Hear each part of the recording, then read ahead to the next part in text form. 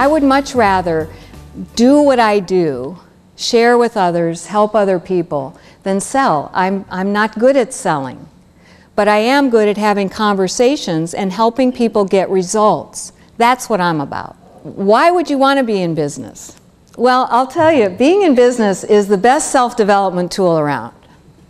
All your stuff is going to come up. I promise you that. It has helped develop me far better than any program I've ever gone to.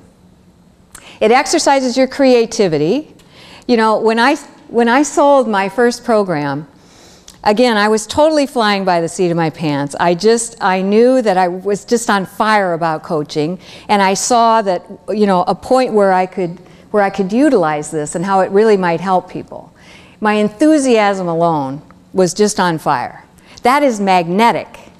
And I've seen that here in talking with you. It's so magnetic. It develops leadership, because even if you're a business of one, as I am, you must step up and be the leader of that business.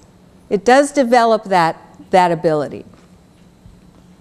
It's the best way for you to make a meaningful impact on the world. And again, you have the credentials, the knowledge, all of that, the heart for really impacting this industry.